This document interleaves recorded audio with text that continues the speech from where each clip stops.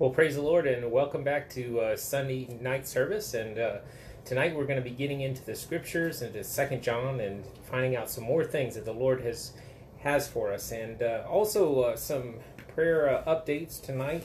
Good news on the prayer update tonight. Well, Chris, who we've been praying for, who had COVID-19, she's actually doing better.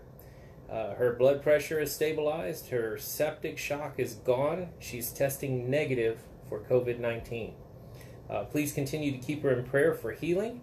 And so the Lord has begun to do a healing work in her. And thank you for praying, and continue to pray for complete healing for Chris and also for her husband. But most especially through all of this, we'll pray that they come to know Jesus Christ as Lord and Savior, that God would be glorified in all of this. And we give God the glory and thanks tonight for, it wasn't but just yesterday that the doctors held out little hope for her recovery.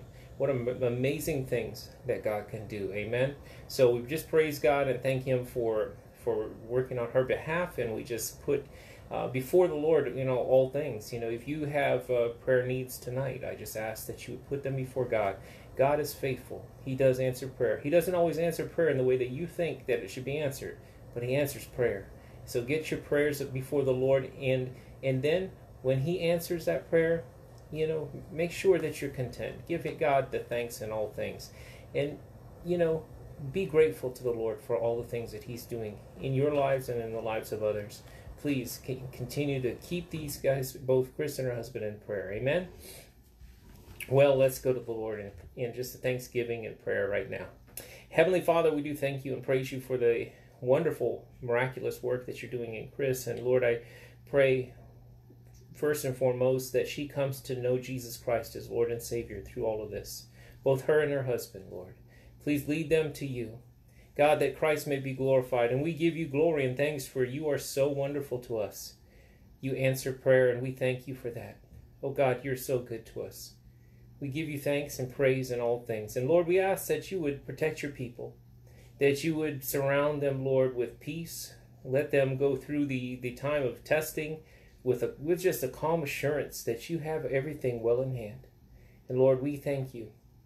And Lord, we just ask that your will be done in our lives and in every situation. In Jesus' name, amen and amen. Well, praise God. So tonight we're going to continue on our study through the book of 2 John.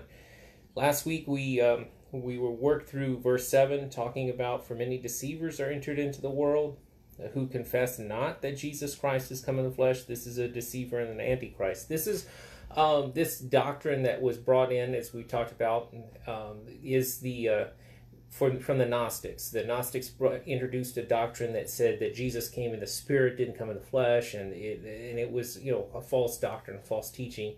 And we talked about how there are many false teachings, and unfortunately, Gnosticism itself is still around today. It's still looked to today in a lot of different ways, but it's still in existence today.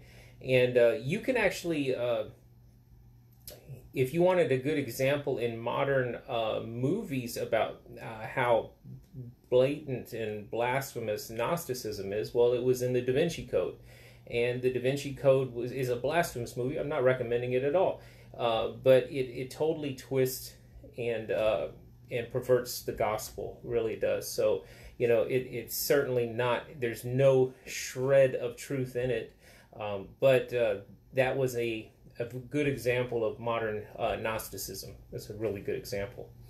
Okay, so let's continue to look at the scriptures. Let's look at 2 John, verse 8. It says, "Look to yourselves, that we lose not those things which we have wrought, but that we receive a full reward." We need to make sure in our lives, we need to make sure that we are on guard, that we are on guard in our lives against deception, on guard against these things are not like Christ. They look right, they sound right, they tickle your ears, but they're not right. You see, today, I'm really seeing it, and it's really coming out in a lot of ways, but there's like this in America, and I'm not speaking for other countries because other countries have different unique problems, but I say in America, we've almost tried to merge, on one hand, patriotism with Christianity, and then putting them in a kind of a mixture, you know? And I just want to tell you, yeah, there's nothing wrong with being patriotic about your nation. There's absolutely nothing wrong with it. That's totally fine. I mean, if God placed you in a nation, then thanking God, always that He put you there, that you were born in that place. Thank Him for that. Give Him the glory. Amen. But don't be mistaken to think that that patriotism you have for your nation is Christianity. Even in this great nation that we live in, and thank God for it, patriotism is no substitute for biblical Christianity, the Bible. Okay? Because you could be patriotic and still not know Jesus and end up in hell. All right? You could be, doing all the things that, you could have the Constitution, you have the Bill of Rights, you could quote these guys, right? But if you don't have Jesus Christ, then you got a major problem. So don't confuse those two. You can be a Christian and still be patriotic, of course. No problem with that. But it is not a given that because you're patriotic that you're a Christian. Not a given. Because you need to know Jesus Christ. And in Christ, there's no Jew, Gentile, bond or free, male, female. We're all one in the body of Christ. Right? So being from whatever country you are, being whatever background you have, those backgrounds and those nationalities and stuff like that, in Christ we're all one. We're one. One body in Christ. No matter what country you originated from, right? Because you were born again into the kingdom of God. So, keep things in perspective, okay? Don't get deceived into thinking that in somehow you out there fighting for your rights is the same thing as fighting for the gospel. It's not the same thing. Those are two different things, actually. One is a civic thing, and one is spiritual. One is our life, the gospel. That's our life. Amen? I'm not saying that you shouldn't do the other, engaging in politics, engaging in voting and all that. You should, you have a civic responsibility. You need to do those things. But remember that when you are out there doing all these things, that the people that are on the opposite side of that belief system from you, whatever side of the aisle you happen to be on, those people need Jesus too. Just like people on your side of the aisle need Jesus. All humanity needs Jesus Christ. And us setting all these boundaries and divisions, it actually helps one person, Satan. It helps him. Right? Because he loves division. He loves division in the world. He loves division in the church. That's why it's so vitally important that we stay grounded in the Word of God and we stay focused on Jesus Christ. The mission has not changed. Get the gospel to the whole world. That's the mission. I keep talking about that because it keeps coming up. And I see Christians fighting and bickering over nonsense and things that don't matter. And so you got to confront it head on. And you got to say, look, all of that other stuff, yes, that's there, but that's not our mission. Our mission is the gospel of the Lord Jesus Christ. That's our mission. And that's where we better stay grounded and focused in. Because you know what? I can tell you this right now. God's not going to evaluate you on the basis of whether you are a good American or a good Canadian or a good Mexican or a good Spaniard, a good Frenchman, a good Englishman. He's not going to evaluate you on that. He's going to evaluate you on this. Do you know Him? Do you know Jesus Christ as your Lord and Savior? Have you confessed to him your sin? Have you repented, confessed your sins to him? Ask forgiveness. Have you repented of your sin? Are you expecting that because you hold your nation's flag, that's going to grant you entrance into heaven? Because it won't. No matter what nation you come from. No matter what your nation was founded on.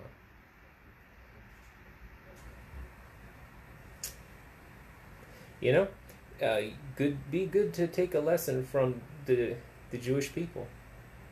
It would be very good for you to pay attention to what happens in Scripture. They're God's chosen people, yet there was a time that they didn't walk with him, and it did not turn out well when they were not walking with him. Thank God he doesn't give up. Thank God. But when he says he's done, you read Jeremiah. When God has had enough, you might want to definitely have the fear of the Lord. So cut all the unnecessary scrapping about nonsense and get back to the gospel, okay? All right. Don't lose your full reward. Don't lose it, because it's not worth it. Just preach the word. Exhort them. Encourage them. Love them. Love them enough to give them the truth of the word of God. Somebody asked me just the other day if I watched a certain news or commentator or something like that, political figure, whatever. I said, no, I don't. I don't have time for that. This is where my time is spent. In the Word.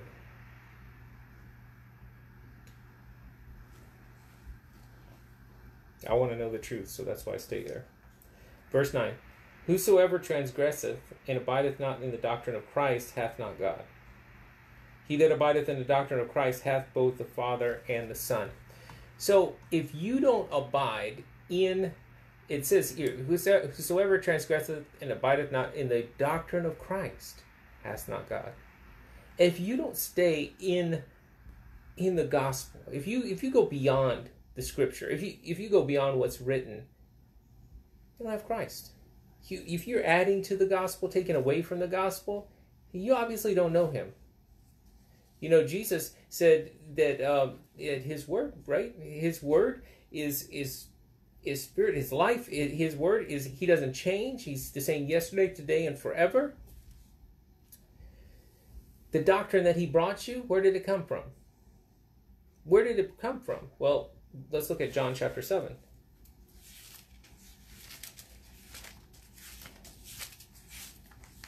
Let's go to John chapter 7, verses 16 and 17. Jesus answered them and said, My doctrine is not mine, but is his that sent me.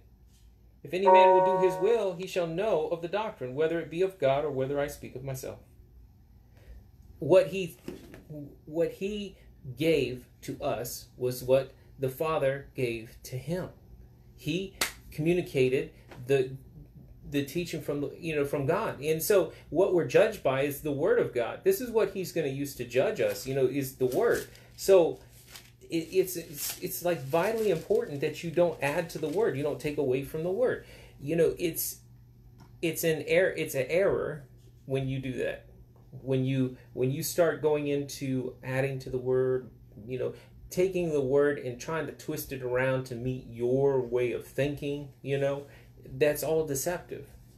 It says, whoever transgresseth and abideth not in the doctrine of Christ hath not God. So if you don't look to Jesus Christ as the only way. Now, not just that, but that Jesus Christ was born on this earth. He was born sinless. He had no sin, right?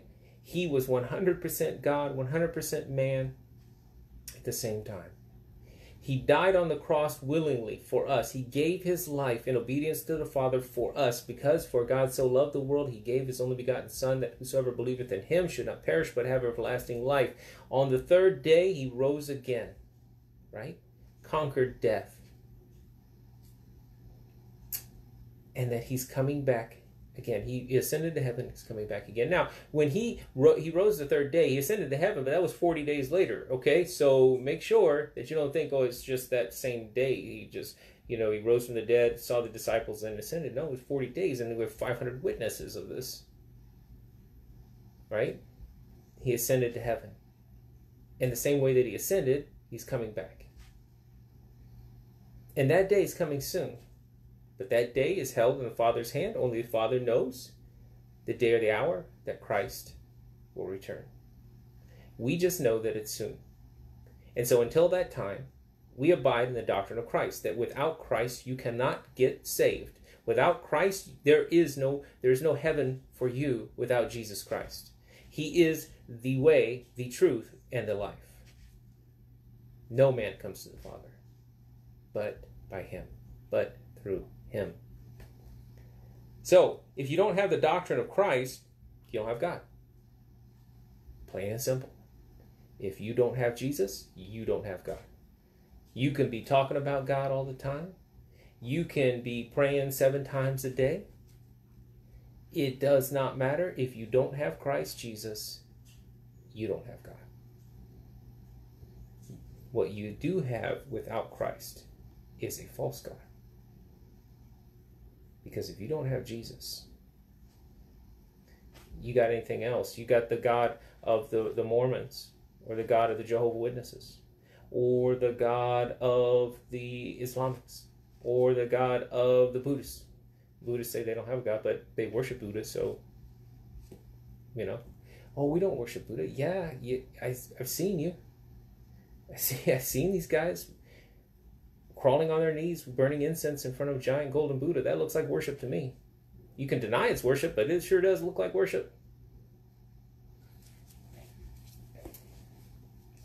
Whosoever transgresseth and abideth not in the doctrine of Christ hath not God. He that abideth in the doctrine of Christ, he hath both the Father and the Son. So they're inseparable, okay? They're inseparable. So you have to, if you have the Son, you have the Father. You can't have the Father without the Son. So inseparable there, okay? Jesus came to the earth. He was in the flesh. The Gnostics were denying that. But he was. And he wasn't Palestinian, okay? He was Jewish. I know there's a whole movement out there today that think they're saying that Jesus was a Palestinian. He was not a Palestinian. He was Jewish. He was from the line of King David. Jewish. Okay? Verse 10 says, if there come any unto you and bring not this doctrine, receive him not into your house, neither bid him Godspeed. So if somebody comes to you and they're knocking on your door and they're bringing another gospel of the Lord Jesus Christ, right? Another,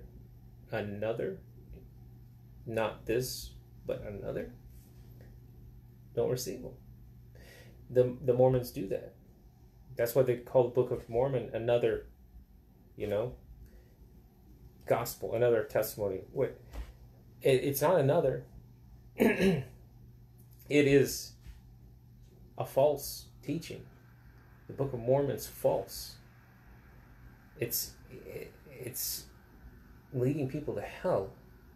And these are people trying to live morally upstanding lives. But without Christ, it's all legalism, You need Jesus. Jesus will change you from the inside out. Then you're not living a legalistic religious life. You have a relationship with the King of Kings and the Lord of Lords. You're not supposed to receive them into your house. So you don't have them, you don't invite them in to have a Bible study and you're going to debate them. You're not supposed to do that. You can go outside and talk to them and say, look, you need Jesus. He's the way, the truth, and life. You search for him in the scripture, you go find him. Point to the truth. Don't bid them Godspeed. God, meaning God be with you. You're not supposed to do that. Because they're following a different gospel. They're following a different God. A God of the Bible. God of the Bible is not going to have you go out and make you a god and make you run your little planet with spirit babies and stuff like that. Whatever the crazy teachings they have. That's not what the Bible teaches. Stick to the Bible, okay? You're fallen man or fallen woman. You need Jesus Christ. If you want eternal life, you need to repent of your sins and trust him. That's it. Thank God he offers grace and mercy and love and kindness and compassion through Christ.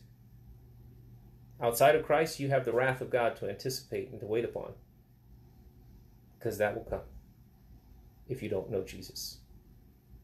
It's a simple message, but it's so full, right? It's so full. Don't be on the outside of Christ. Don't be on the outside of the ark, right? When the flood came, that was not the place you wanted to be. And when the wrath of God is poured out on this planet, being outside of Christ is not where you want to be. You want to be in Christ, right? It says, if there come any unto you and bring not this doctrine, receive him not into your house, neither bid him Godspeed. For he that biddeth him Godspeed is a partaker of his evil deeds. So by wishing them Godspeed, God bless you, you're a partaker of their evil deeds. Randy didn't say that. The Bible says that. So be careful. You're not to encourage false teaching, false doctrine. You're not to encourage people to stay in false teaching and false doctrine. Right? Point them to Christ. Point them to the truth of the Word of God. You know, this is one of the things that's amazing to me is you can ask these guys questions. And what's interesting is they've taken the words that we would use, right, in talking to people from the scriptures, and they reinterpret these words. So when you're asking them, have you repented of your sin, they apply a different definition to those words. And so then they can say, oh yeah, well yeah, I have. But they haven't, because they've reinvented the definition. And this is like what the emerging church has done. The same kind of thing, where they redefine words. And so words that have a simple meaning no longer have a simple meaning because they've redefined them. So are you born again? They're like, yeah, twice last week. You're like, what? What? They've redefined the words. And this is why I use, sometimes I'll use like a Webster's, like 1828 dictionary. I use that on words, showing what the definition used to be versus what modern definition of the words are. Sometimes they change. And so you have to understand that, and you also can go in your Bible to Greek and to Hebrew and to Aramaic, and you can take a look at what the word says there, so you get a full understanding of the meaning of the word. Okay, read that word. Okay, I got it. This is what the Bible's teaching here. Why is that important? Because in modern language, emerging church, they were trying to understand what truth was. They didn't even know what truth was. They didn't understand it. If you say you're a Christian, right, then you should understand what truth is. You should. Because Jesus is the truth. And the way. And the life. Right? So, you read that stuff and you see these guys having a struggle with just the most basic word. It's not because they don't understand it. It's because they don't want to understand it. They don't want accountability. So by pretending in their own heads that they don't understand it, then they can try to somehow shirk responsibility for it. But that doesn't work. It doesn't work. The Bible says whatever you sow, that shall you also reap. So if you're sowing sin, you reap destruction, right? We're not supposed to be doing that. You know, there's righteousness in Christ. There's everything that you could ever imagine that, you know, I'm talking like peace and love and the joy that comes from God for eternity. That's all of that's in Christ. I mean, the world is scrapping for that, you know, for peace. They're looking for peace. They're looking for love.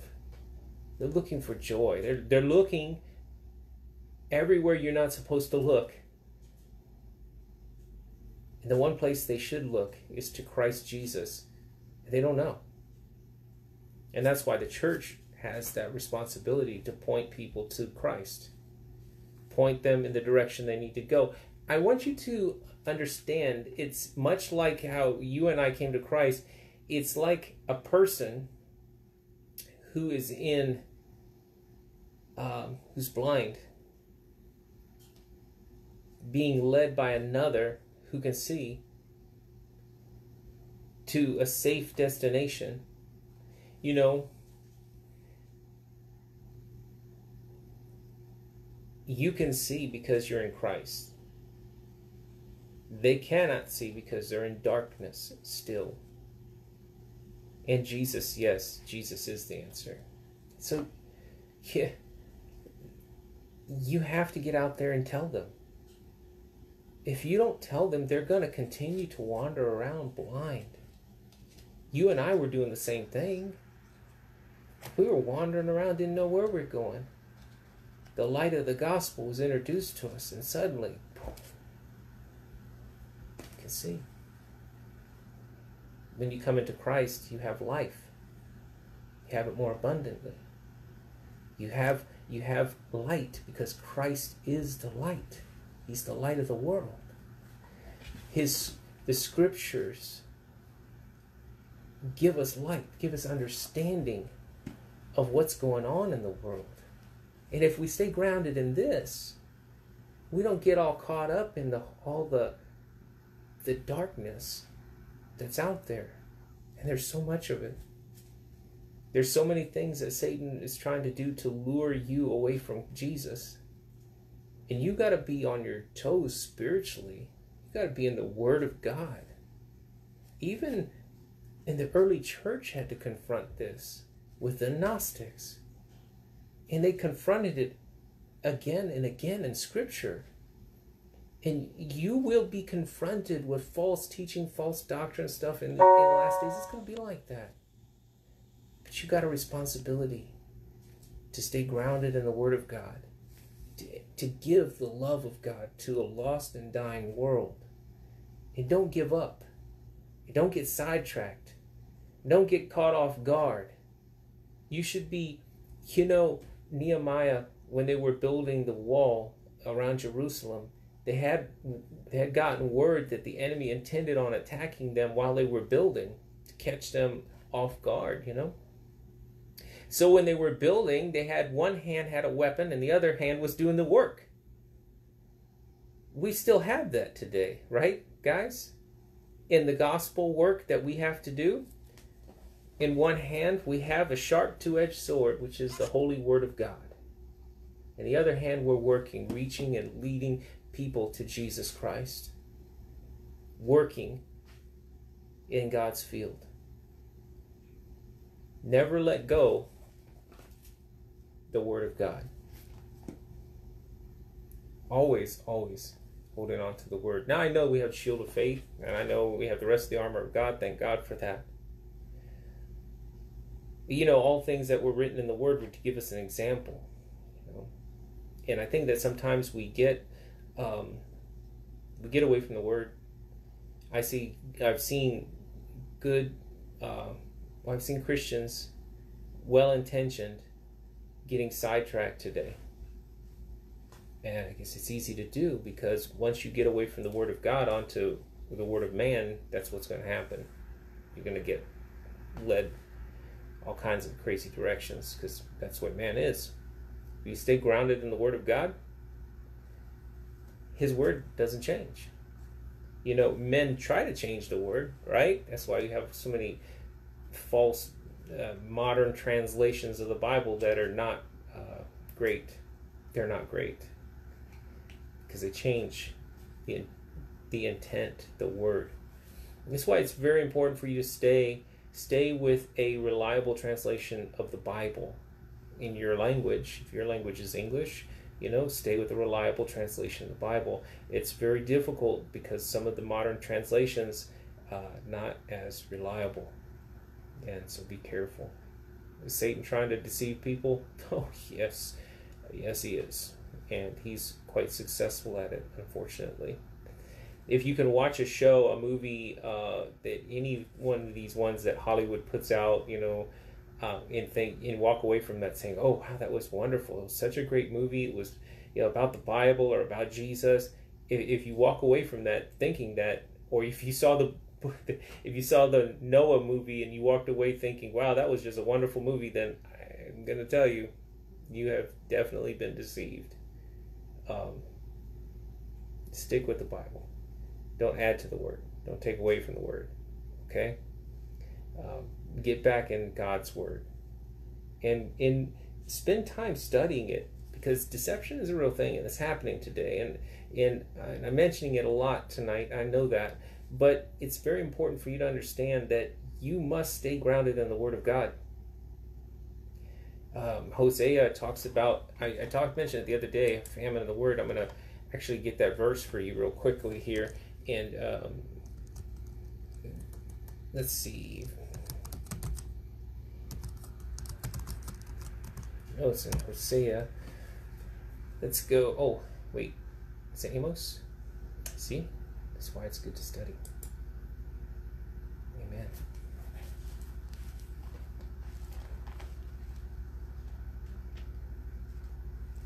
Let's go to Amos. We'll bring the scripture up.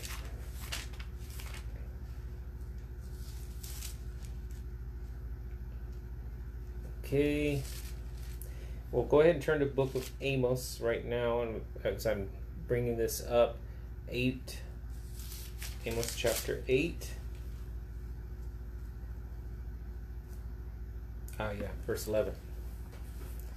It says, "Behold, the days come, saith the Lord God, that I will send a famine in the land, not a famine of bread, nor a thirst for water, but of hearing the words of the Lord. And they shall wander from sea to sea, and from north even to the east. They shall run to and fro to seek the word of the Lord, and shall not find it."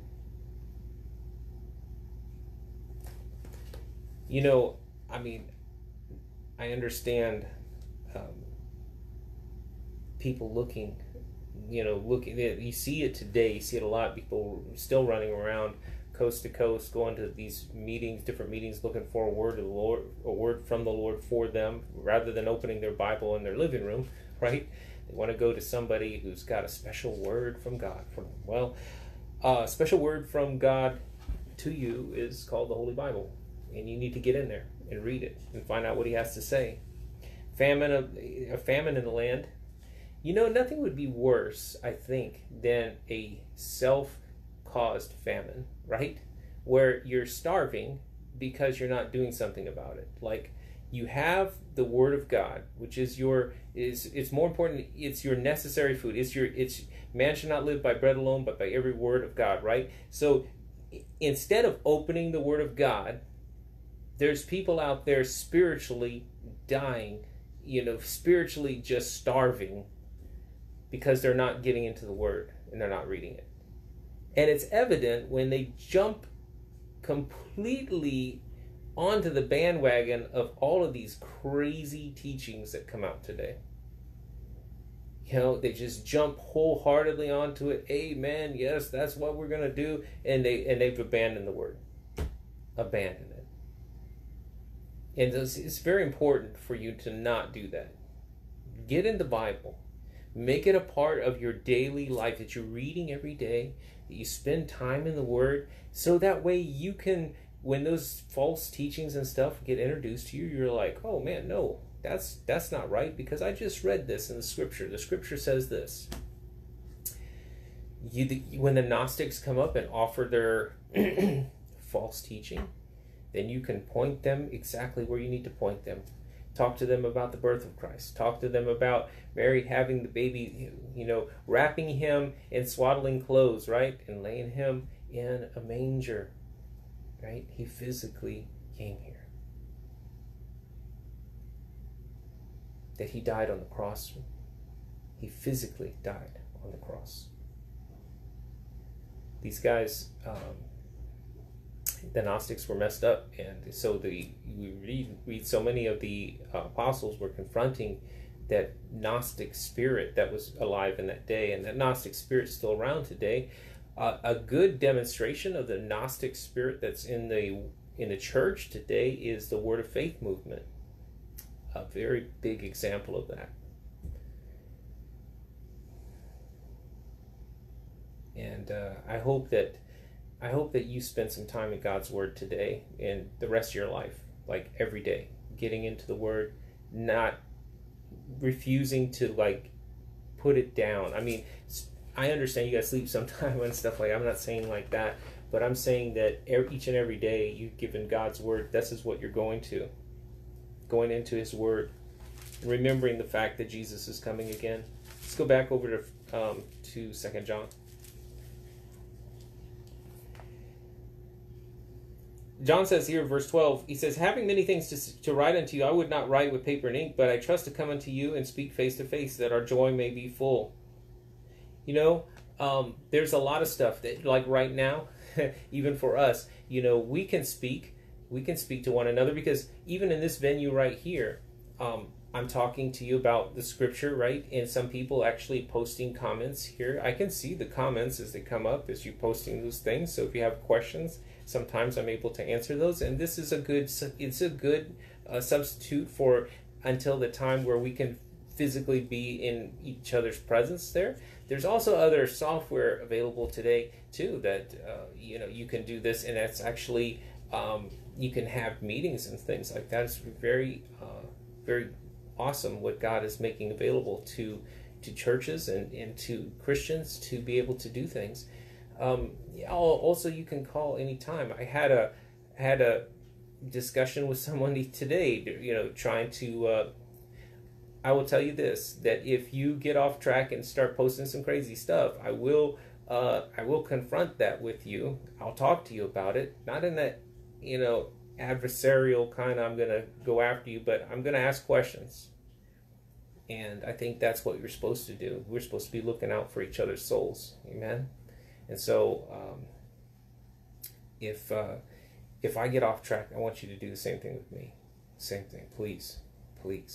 If you see me get off track on anything, please confront me in a spirit of love. Please do it. Amen. Man, we need each other. I can tell you that right now. The church, we need each other. There's no one going to get through this on their own. It does not work like that. We have to depend on each other. We have to trust one another, to continue to encourage each other in the scriptures. That's what we do. Amen. We love each other enough to tell each other the truth. Right? The Apostle Paul says, am I now therefore become your enemy because I tell you the truth? That is how we need to be.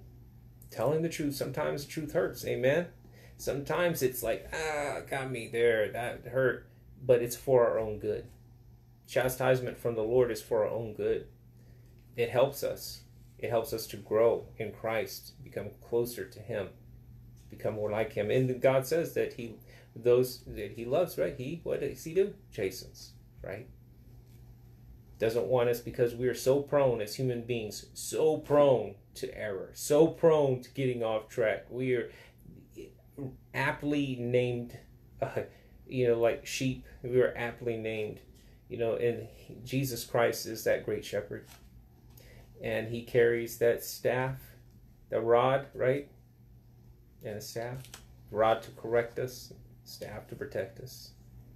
Thank God for that. He's always looking out for us. He's interceding for us at the Father's right hand. And I'm going to tell you, that's pretty powerful when you remember that who's praying for us right now. Amen?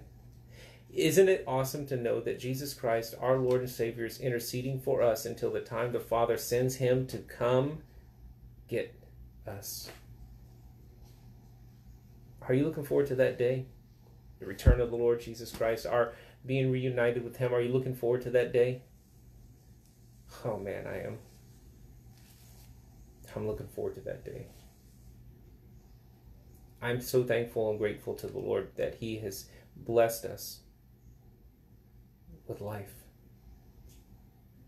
Not just this temporary life, it's just fleeting and it's going to vanish away real soon, but eternal life in Christ. And that means everything. So keep focused. Mission, mission, mission, mission. What's our mission? Preach the word. Preach the gospel. Not our opinions. Not what our political parties say. Not what the news, Fox, CNN, ABC, NBC, CBS, or BBC or whoever, not what they say. Not what our special commentator, political, analyzer says, but what does the Word of Almighty God say? That's what we preach right here. Preach this. And don't stop. Until the Lord calls you home or until Jesus comes. Stand on that word. Be unmovable in Christ. Stay firm. And don't ever give up. No matter what's going on in the world, just say, thank you, Lord. Thank you, Lord. Thy will be done. Amen. Well, okay. Well, we're going to end a little early tonight. I pray that God will bless you and keep you. I hope that you will be able, Lord willing, that you'll be able to tune in tomorrow night with Trevor Baker at 5 o'clock, and we'll do Encouraging Word broadcast right after that. I love you guys. I thank God for you. You can do this. With Christ, you can do all things, right? I can do all things through Christ who strengtheneth me. So no matter how rough the road gets, that's not the times I'm actually, I don't like unpleasant times. When those things happen, I don't. But those aren't the times that make me kind of like, oh boy, what's going on? The times that do is when everything is good. When everything is calm, when everything is good. That is the time, I'm going to tell you right now from personal experience, pray hard. I'll tell you, when everything is going well and smooth and calm and there's like no storms on the horizon, you better get yourself grounded in some prayer and be praying because storm is coming. That's the time. So when a person doesn't have when there's no adversity, the natural tendency of people is to get lax. And that is not good for us. We need to be on our toes because we have an adversary that roams around seeking whom he may devour. And he doesn't really ever stop. He may let you think that he's stopped, but he's not stopped. His goal and mission is to destroy you. That's what Satan does. But thanks be to God that we have a Savior who is looking out after us, protecting us and keeping us. Amen? If you love him, keep his commandments. All right. Enough said. God bless you. Have a great night. I love you guys. Keep us in prayer. We're praying for you. God bless.